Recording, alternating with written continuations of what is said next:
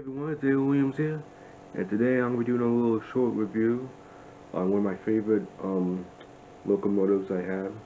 Well, it's actually the only locomotive model I have, but I would say it's one of my favorite trains I have.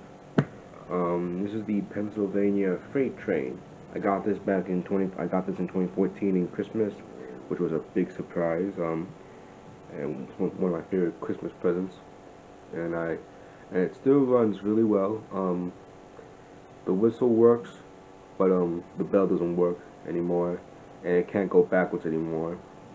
So it was like I think 6 years old, I think, but it still works well. A little bit dusty, but I'll wash it later. So without further ado, let's give this a spin.